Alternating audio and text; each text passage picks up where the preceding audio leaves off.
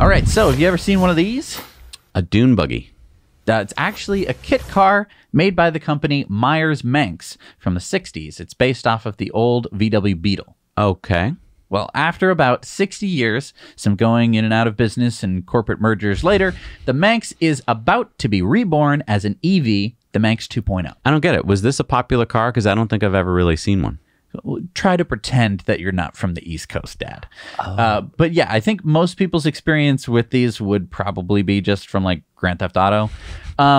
Wait, so now it's going to be an EV. Do we have any stats? Yeah, so you can either get the 20 or the 40 kilowatt hour battery for 150 or 300 miles of range, respectively. And you might be saying, how is that possible for such a little battery? Only 1,500 or 1,650 pounds.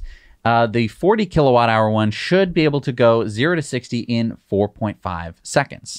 Well, hey, you know what? I think we should try and get one and try it out. Are you sure? We don't even know how much it costs. It's been ordered. What? Yeah. This looks fun. I want to try it out for our viewers, so we're on the list. Okay. So that was a $500 deposit? Yeah, but it's fully refundable. Okay. I mean, why not? Yeah. I mean, we're going to have a bunch of trucks. We're going to have the Cybertruck, the semi-truck, the You're right. Roadster, Yeah, and then a dune buggy. I see. I mean, because butts and seats. That's you know? true. So we can roll up with the truck towing the dune buggy and there you go. Or maybe it's in the semi-truck, trailer. All right. It looks fun. You're right. All right. We'll try it out. When's it coming out, by the way? Hopefully 2024. So around when we get the Silverado. Hopefully. All right. Hey, everybody. Thanks so much for watching Now You Know Clips. You can watch full episodes of Tesla Time News on Tuesdays and in-depths on Fridays. Just click the link down below and head over to the Now You Know channel.